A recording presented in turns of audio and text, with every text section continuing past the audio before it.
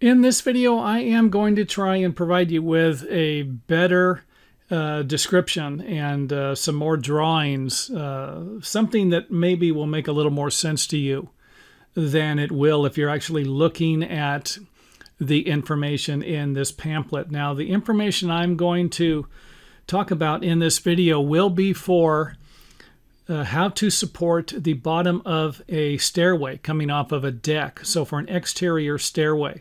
And this is what the American Wood Council recommends. And I'm not going to put a link in the video or in the video description box, but I will put some information that you can put into the search engine and a page number that might be helpful to so you don't got to go through the entire book trying to find it. But what they have in the book is just a small I think they have 4 details, and they're real small, and it's kind of hard to understand what in the heck you're looking at. So I went ahead and drew something, and hopefully I'm right on this with my interpretation. But this is actually what they're suggesting for a stairway without a handrail. I will put some more information at the end of the video, towards the end of the video, on what they're suggesting and recommending for a stairway with a handrail. So they're basically asking for a 10-inch by 10-inch by 6 inches deep concrete footing, or a 12-inch diameter, 6 inches deep concrete footing. So either one of these will be fine, and the minimum distance into the ground needs to be 12 inches. So from the top of the soil to the bottom of the footing needs to be 12 inches. That's the minimum that they're suggesting. And then, of course, we'll go into what they want for soil with frost lines here in a little bit. So a 2x4 nailed to the 4x4 with 8 16D nails, or 8 3.5-inch long number 8 screws, and then 2 of the same, either a 16D or a 3.5-inch long number 8 screw for the attaching the stringer to the wood post. They also recommend that the wood post be cut to the bottom of the tread. So it would look something like this is what they're looking for. And I would imagine they have it kind of like this on the outside. I don't see why it wouldn't be a problem for you to put it on the inside here if you want it to look a little nicer. Seems like it would work out just fine. So I went ahead and moved this one back too. You can see that from the front of the stringer, probably about 3 or 4 inches back. And here I have it almost to the front. But you can see here, if this lumber was to split here, this thing's going down and it's a problem. So they did not suggest where to position this on the stair stringer.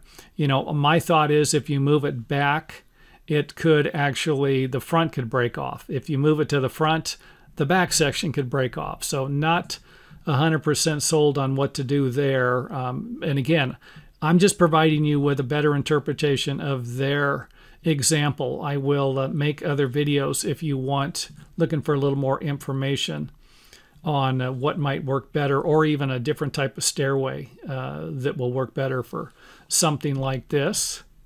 So this is what it would be without a handrail. So if this post was to go up and it had a handrail on here, then this would be would require a different assembly method. Now let's go ahead and take a look at what would be required if you had a frost line. So if you live in an area where the ground freezes, and if the ground freezes, then the soil could be pushed up. And if that's the case, it's going to raise the stairway and raise the footing. So they want the footing, the bottom of the footing, to be below the frost line. So, you know, an inch below is fine. So let's just say in our example here, we have a 2-foot frost line. So they're suggesting if you live in an area like this, the ground within 2 feet is going to freeze and could force things up.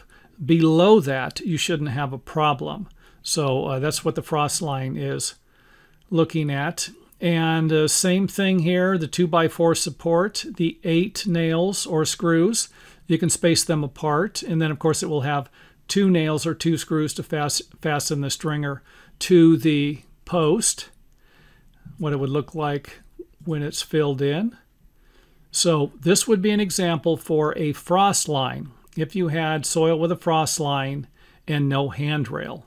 Next up, let's take a look at what would be required if they have a post. If you have a 4x4 post that is going to be used to help support a guard railing, something that a lot of times you come to a stairway like this and it's not very strong, and it might not be very strong if you just go down 12 inches in the ground.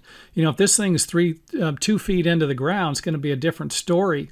But you're also going to have to make sure that it's stabilized on the footing somehow. For the examples I looked at provided in the pamphlet from the American Wood Council, they did not provide any type of building hardware supports. So you might have to put some type of a base connector in here, or something to prevent this thing from moving.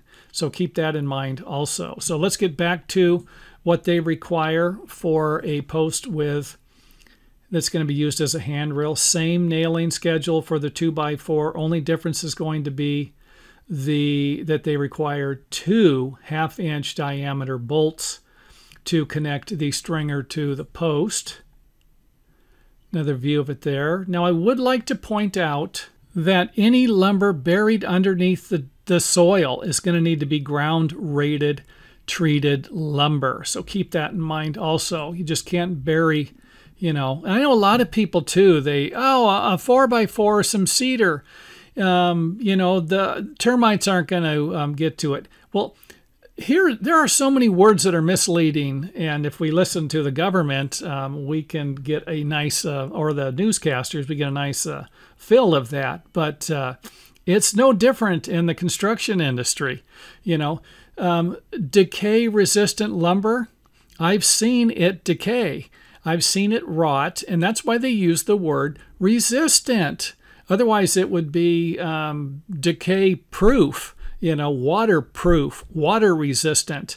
Well, I'll tell you what, the lumber here, if it's not ground-rated, pressure-treated lumber, then you're probably going to be replacing it over time. So just keep that in mind. They did not mention that in the book, and if they did, they might have mentioned it earlier on in the book. I didn't see it. So just pointing that out. This is definitely a plus, and they're not going to argue with me about that. They're going to be agreeing with me for that statement there. Now, if you're with the American Wood Council and you're watching this and you see any problems with something that I suggested, feel free to share them, leave them in the comment area, and I will address them as soon as possible. Now, I do want to point out one thing.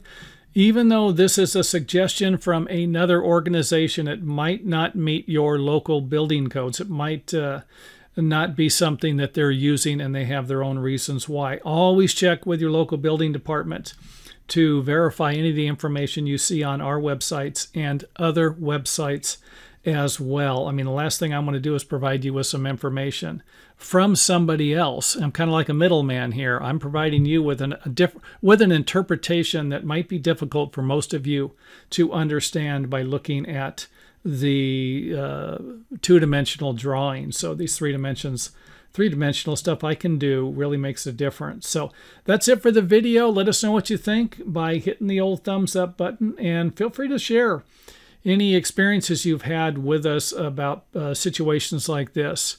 I know a lot of people I've been talking to lately have had the stairways heave, and they've lifted up and separated, broken away from the edge. And I know it's not a huge problem, but if we can just reduce the possibility of stuff like that happening in the future, then we could actually be building better stuff, and that's going to translate into less accidents in the future, or problems with our buildings.